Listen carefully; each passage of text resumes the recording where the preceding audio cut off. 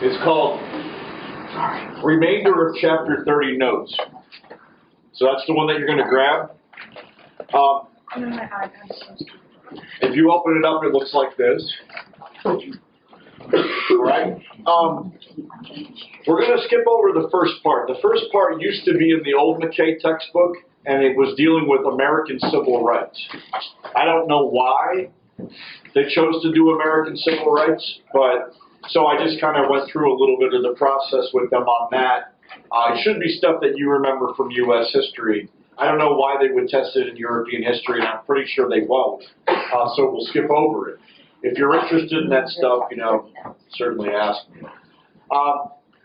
The next section that we're going to look at, though, is actually starts on page 937 of McKay, and it's called Soviet Eastern Europe. And so what it is kind of a snapshot of looking at the Soviet Union as well as Eastern Europe between 1945 and about 1968. Okay?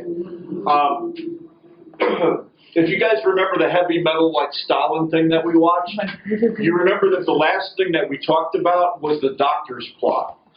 And that was Stalin after World War II, when they won the freaking war, and everybody was like, oh, maybe like Stalin will lighten up now. And we won't have to worry about 5-year plans and purges and all of those things. Well, Stalin gave him another set of 5-year plans, and then went about this idea that like the doctors were plotting the overthrow of the government and was going to weed those guys out, but died before he had a chance. All right.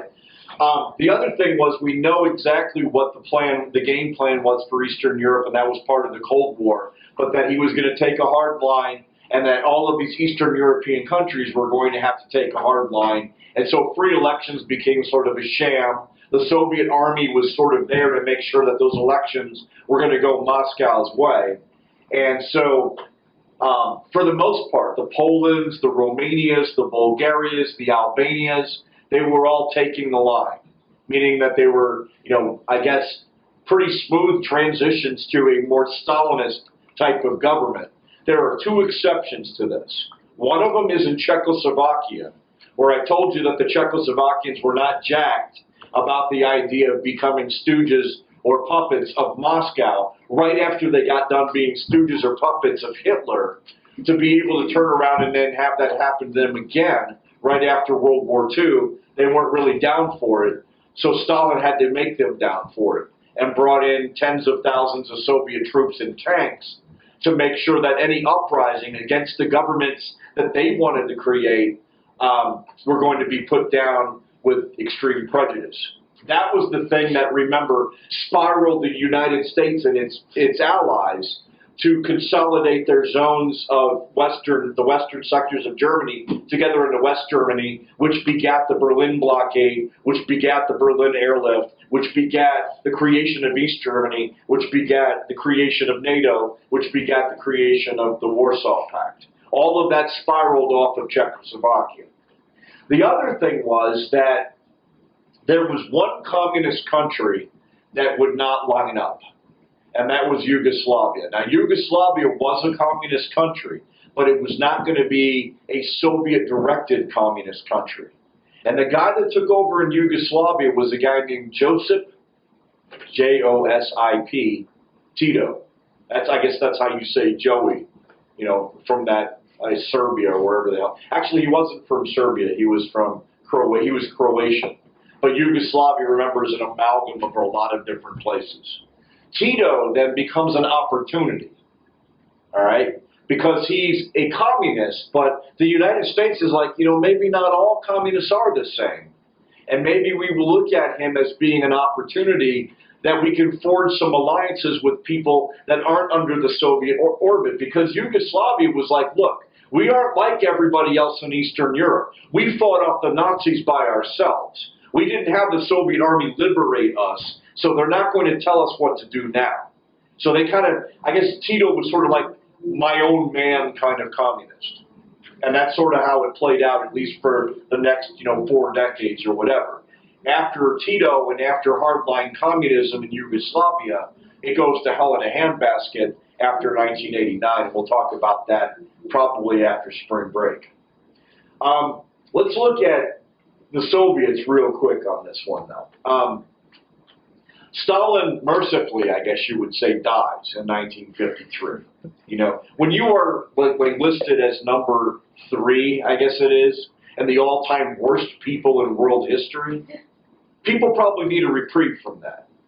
Okay? And if you put up his death tolls and everything that he did, it was going to take a long time for the Soviet Union to recover from him. Okay? The guy that takes over was one of the, loyal subjects or loyal servants to Stalin's regime, and that was Nikita Khrushchev. Okay? Kind of an old, hard-line kind of dude. And what kind of shocked people about Khrushchev is that he stepped up and had a meeting with all of the communists. It was called the 20th Party Congress, and they met, and he gave a speech that kind of shocked people a little bit, because he was like, Stalin was a bad dude, he committed atrocities against our people, and we need to kind of give up that cult of personality thing now, and we need to start doing right. And so there was a program called de-Stalinization. They started to take down his posters and his statues and all of that stuff. And they kind of fessed up to the fact that Stalin was guilty of a lot of crimes against humanity. All right? He wanted to lighten the load on the Russian peasants, so they did this thing called the Virgin Lands Program. It was to start appropriating and put more lands under cultivation, but hopefully that would be net beneficial for the people. The other thing was that he tacked in foreign policy towards what he called the doctrine of peaceful coexistence. And he lightened up, and in fact the Eastern European countries in general lightened up on the cultural control that they had over the hearts and minds of the people.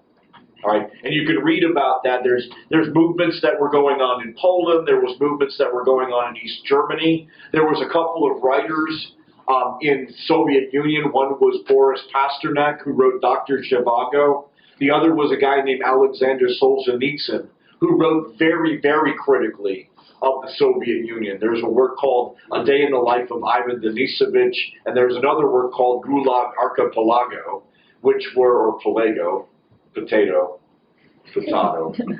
These works are basically telling about Stalin's crimes and what it was like to be in the Soviet Union in the 20s and 30s. And it kind of it almost got out of control. Remember, the idea is that you have the reform, reactionary, rebellion type of scenario in Russia, and it's really no different. Okay? If the reactionary is Stalin, then the reformer is kind of Khrushchev. But once the reforms tend to go awry, then what happens in Russian history? Okay? And that's what happened. Okay? The people then themselves started to get a little bit of breath of freedom, and they wanted to run with it. And the critiques and the cultural kind of easing became a little bit more critical. And he's like, uh-oh, I kind of let the cat out of the bag. And then this doctrine of peaceful coexistence, it's almost like the Eastern European countries are like, is this for real? This guy ain't Stalin. Maybe he's going to allow us to be kind of our own people. And so in 1956, there were a couple of uprisings. One of them was in Poland. It was led by a guy named Gomulka. And then there was one in Hungary. And this name is actually pronounced Imre Nagy, but it looks like Imre Nagy. But there was movements in Hungary and Poland that were kind of saying, look, we want to kind of break ourselves from this yoke, that is controlled by Moscow, and maybe put a little bit of humanity to our version of communism or socialism. And Poland happened, and remember, Poland was kind of defiantly did not want to be part of Soviet, directed whatever. Poland's been through some stuff, guys. Poland has more PTSD than any Eastern European country, maybe any European country. Remember, Poland didn't exist. Then it re-existed, then it didn't exist again, then it re-existed, and then it functionally became part of the Soviet Union. All right? They're pissed. All right? They're also Catholic, and they really didn't dig the whole Marxist thing that much. All right? So it's almost like Khrushchev kind of said, okay, Poland, we get it. You're Catholic, and you hate us, and all of that. So you can do your own thing, but you guys are communists, and we are keeping our eyes on you. And then Hungary did it, and then Khrushchev's like, uh-oh, I know what this is going to be. It's going to be like domino effect, right? Except the other way. And so when Hungary had their uprising, the Soviets put about 500,000 troops into Hungary and said, get your asses back in the line. And then he got grumpy. Then because there was uprisings that were going on in East Berlin, remember I told you, there's like 3.5 million people that were using East Berlin into West Berlin as like a gateway to get the hell out of Eastern Europe. And Khrushchev was like, this is not good. It's making us look very bad. There are riots going on in East Berlin. Okay, remember that what that was all about. And how did it end? Berlin. Remember that they got to a place where Khrushchev was ready to like occupy Berlin proper. And Kennedy like went and gave a speech and said, Ich bin ein Berliner, or whatever the hell it is. And like all the Berliners were cheering. And basically what Kennedy was saying, I'm drawing a line in the sand, we're not giving up West Berlin. And Khrushchev said, fine, we'll build a wall. And Kennedy's like, well, that sort of sucks, but whatever. And it kind of became that. All right. So you got the Berlin Wall. You also got a crackdown on all these Soviet intellectuals that were writing disparaging works about living under the Soviet Union. It was a physicist by the name of Andrei Sakharov. It was two literary figures, Pasternak and Alexander Solzhenitsyn. And Boris Pasternak won a Nobel Prize for literature for Dr. Zhivago, and they wouldn't let him leave the country, because they were fearful that if he left the country, he would not come back, and then he would be like out there broadcasting what it's like to live in the Soviet Union. All right. Then you had deteriorations with the U.S. You had the Cuban Missile Crisis. You had the build up of the nuclear arsenals, and then Khrushchev got thrown out of office because after the Cuban Missile Crisis and everything that went down, all of the hardline communists were like, "This guy's too weak," and they kind of put him under house arrest. And he was replaced by this guy that I call the Brow, Leonid Brezhnev. And there's a picture of the Brow. If you look in McKay, there's this really like weird thing that happens called the kitchen debates, where Nikita Khrushchev and Nixon are having debates about which is a better society by comparing kitchens and looking at like all the appliances and all of the things that the United States had, like state-of-the-art ovens and dishwashers and all of this other stuff. And they're talking about, like gadgets and consumption and whether those things are good or bad things. And Khrushchev's trying to say, our people can afford a $14,000 home. And it's like this like weird ass thing that happens where Khrushchev and Nixon are having a debate about which society is more advanced. And it was kind of civil and it had a lot of, publicity, but it was also really odd considering the time period. But it was during that period of peaceful coexistence where they were having these conversations. That's before you had like Soviet people like taking their shoes off and smacking them on the table at the United Nations building and stuff like that. Okay, then what I did here was we just went down the line and looking at the Eastern European countries, and I wanted you to be familiar with sort of their story. Hungary, I told you before, there was an uprising led by this guy named Imre Nagy that was supposed to be like at least liberalizing their form of communism, and it was crushed. And the Soviets put their puppet in place, and his name was János Kádár, K-A-D-E-R. And the Czechoslovakia, remember, they were smacked around in 1948. They took another crack at it in 1968. And it's part of a phenomenon, if you will, in 1968, where they had revolutions in a variety of different places, and they all got beaten back by conservatives. So the Soviets came in and crushed another uprising in Czechoslovakia in 1968. It was called Prague Spring. And they replaced it with hardline communists. And then the Czechoslovakians had to wait another 21 years before they could take another crack at it. Poland had Gomulka.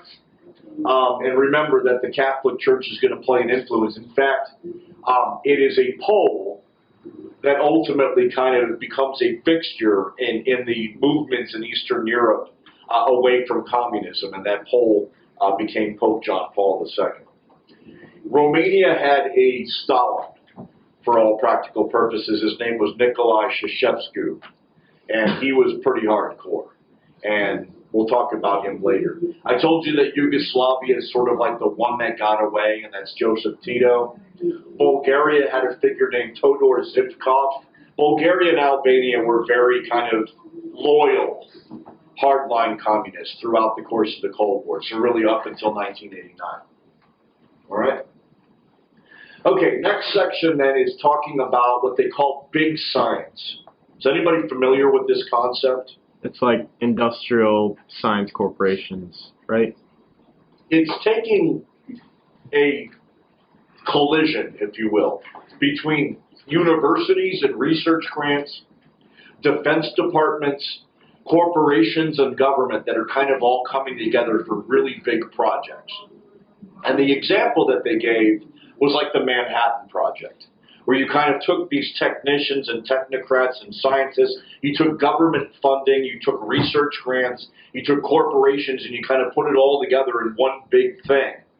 And you developed these really, really big kind of organizations. Like one of them was like, it's called the CERN or CERN, which is a European version of kind of like what NASA is, and some of those big, you know, where all of the scientists and technicians come together in these big sort of functional departments. And that's sort of what it was about. They looked at what defense industries became during World War II, where they were taking the best of the engineers and the best of the scientists, and then there was kind of a relationship that eventually becomes what's known as the military-industrial complex. But that's what it was. That the World War II people then quickly cycled into what was necessary to get the advanced aircraft, the advanced technology, the advanced information systems, and all of those things. And that the Cold War environment provided a lot of jobs for a lot of those folks. All right? Whether it was space race stuff or whether it was defense industries, but it really, really built up, you know, scientific advance. Then the other part of it was this thing called the consumer or the gadget revolutions. And they were even talking about the numbers. Like there was like, I forget what it was, something like 5 or 6 million cars in operation in Europe, and like immediately after World War II, and then it had gone to like 45 or 50 million in the space of about 5 to 7 years. So, and then it was like all of the appliances and all of those things, and that was the United States way of, and I guess the West way of trying to equalize everything by saying, like, everybody will be able to afford these things. And so they got mass-produced. And it really kind of changed the dynamic of what capitalism was, that it seemed like the elites that used to, like, have monopoly over certain things, now everybody had them. You could get people into affordable homes. You could get them televisions. You could get them radios. You could get them, you know, dishwashers. You could get them microwave ovens or whatever it was. That it's feeding a gigantic industry that is based on the consumer patterns of people. And it also talked about the baby boomers, because the baby boomers were not just the United States, where all the American sailors and soldiers came back and, you know, reproduced in dramatic numbers, but it was also happening in Europe. And then those people kind of came to, I don't know, I guess maturity or whatever in the late 50s and early 60s, and now you had a gigantic market for those people, right? But then they talked about a few other things here.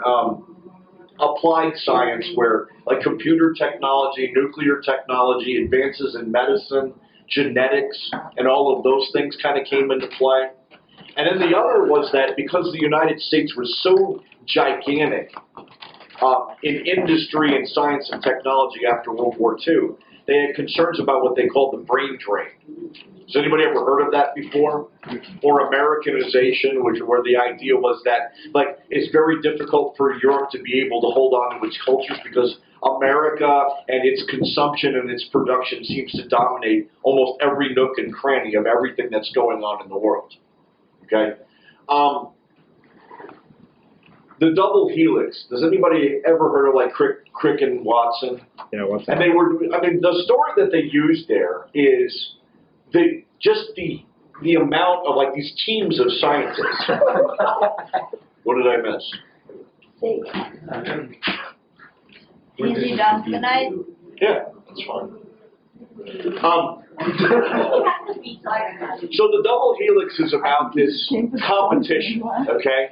And where it's like pharmaceutical companies, or it's like defense contractors, or whatever, and like how like intellectual property, where it's like you come up with a discovery, or you invent a drug, or you invent something that is going to change the dynamic of the way this system runs, or this system runs, and like how like Microsoft and Apple are always kind of like one-upping each other. And he's talking about the competition that exists between these scientists and technicians, and how concerned he was because remember they had discovered DNA. I mean that's the genetic code or whatever the hell you want to call it, and talked about how much infiltration of different teams of scientists and other things there was, and how one could finally arrive at that. And so that's really what the double helix was about. It was, part of this thing called big science. But obviously, from 1945 on, science and technology just went, and now it's, everything is on your phone, right? So what's been done in the last 3 years is equal or more than what was done in the previous 25 years in terms of innovations. So that's kind of what it is. All right. Responses to mass consumption and mass technology and all of those other things, massive industrialization. There is one neat thing that comes out of it, and it's the rise of environmentalism. All right, and this started. It was part of the United States, but it also became a really big thing in the early 1970s in Europe. Was the rise of what they call green parties. And we've got one too. They don't pull a lot of votes. But there was at least the beginning of the movement that, hey, maybe this mad scramble towards consumption and industrialization and everything else is having an impact on the economy, or on the environment, rather. Okay? The other thing that they're going to talk about in the reading a little bit is this thing called youth and counterculture. All right? And it's, you've heard of hippies and beatniks and all of those people from U.S. history. And certainly Britain had their version. What? What am I missing? Huh? You may want to elaborate. This is going on YouTube. Okay, no context. Seriously. We've been here for too long. Are hipsters included in that class of counterculture? All right, whatever. Wait, I have a serious question. Really? Okay. I've been sitting here for the last 15 minutes and the notes will not open. Yeah. I've been sitting here trying to get it, and then so I whispered to Phyllis to email it, but my email won't connect either. Wait, just open up the I did. No, after a certain time. Go to the internet and log in. Yeah, because after a certain time at school, All right, let's get back on topic. All right. So anyway, there's a section. There's a section in the chapter. It starts on the next. It's actually the next chapter, which I guess is now chapter 30, called the Growing Counterculture Movement, and that starts on page 963. And ultimately, it builds, and it has this apex, which is the 1968 revolutions. But it was built on a handful of things that were going down in different places. All right, one, it was maybe the ease that was taking place in the 50s and 60s in some of these Eastern European states, like Czechoslovakia in particular, where some of the students are now a little bummed about the fact that maybe the promise of whatever communism was supposed to be is not providing any dividends. And they're looking for liberalization, and they're looking for freedoms and that sort of thing. The other part of it was that you had this huge generation of youth in the United States that were born into peace and prosperity. All right? And it created a real sort of rebellious countercultural attitude, And the thing about it is that a lot of people, and it almost makes me sound like a conservative, but the hippies were a bunch of spoiled brats. They really were. They didn't have to fight. They didn't have to sacrifice. They had material goods. And the only people that are going to reject material goods are generally people that have had material goods. You know, if you're looking for a job, or if you're unemployed, or if your family doesn't really come from wealth, then you're not really concerning yourself with like aesthetic withdrawals and hippie communes and taking up causes and shit like that. Okay? They didn't do that. Okay? But in the 50s and 60s, you had kids that kind of grew up in all of the comforts that came in the post-war era. And obviously, yes, there was a lot of crappy things that the government was doing, and there were movements, and there were things that they noticed. But a lot of it was just like kids rebelling for no reason. All right? What eventually happened, though, was that those rebellions became organized, and then they had reason. And in the United States, there was like a threefold thing that was going on that was kind of cool. One of them was that the countercultural movement started to embrace like real politics. Rather than just being a bunch of dudes that like put on leather jackets and rode motorcycles and look up to James Dean and smoked cigarettes and, you know, had, you know, drag races and crap like that, that they actually kind of became aware of what was taking place in the world. And there were three things in the U.S. that were interesting. One of them was that there was a formidable women's rights movement that was starting to take hold in the 1960s. There was a massive civil rights movement that was going on that became really, really dynamic in the 1960s. And then you had the Vietnam War protests. So, like youth that were coming of age and starting to enter college were doing it at a time when there were three really big revolutions for them to be able to embrace and then do something with.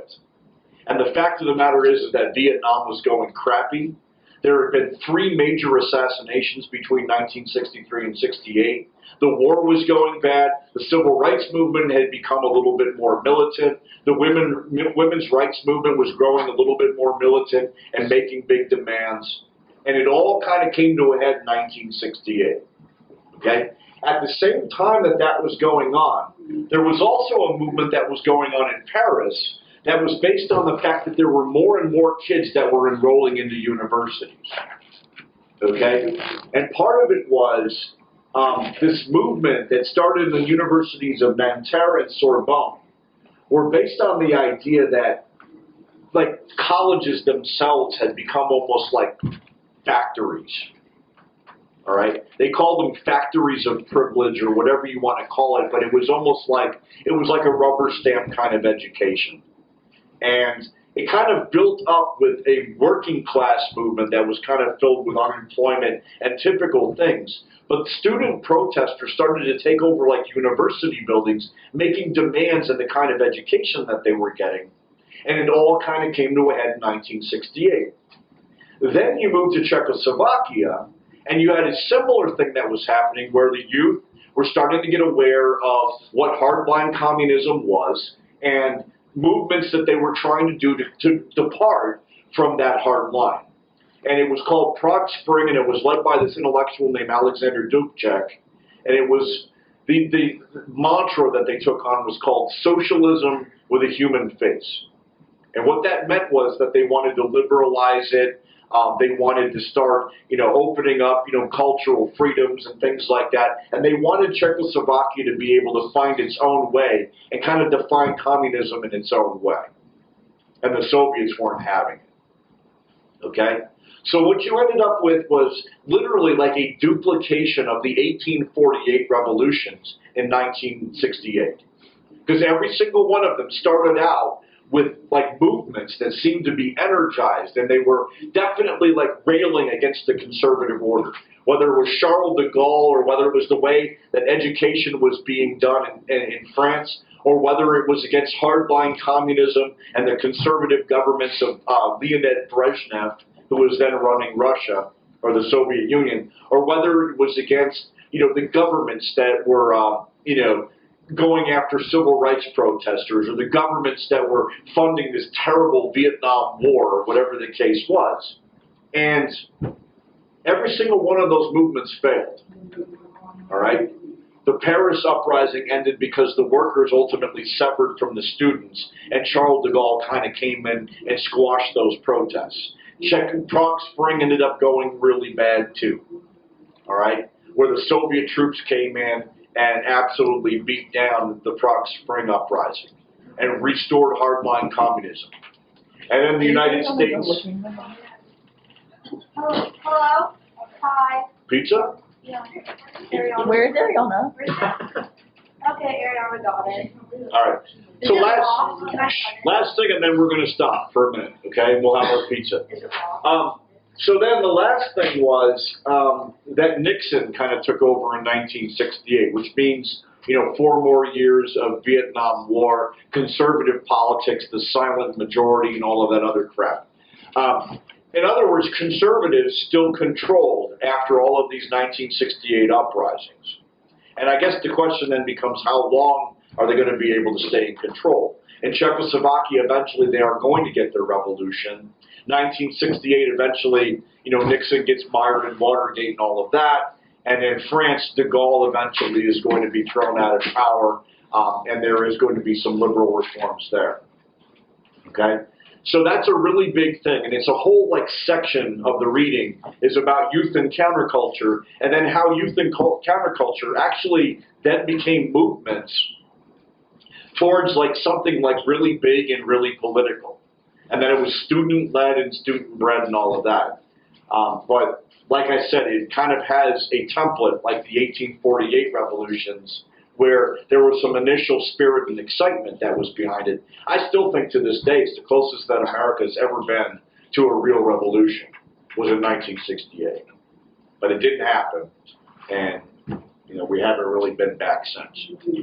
So, but that's it for now. I mean, there's only a handful of things that we've got left to deal with, but we'll deal with them. But let's eat some food, or I'm going to have some pizza. 'Cause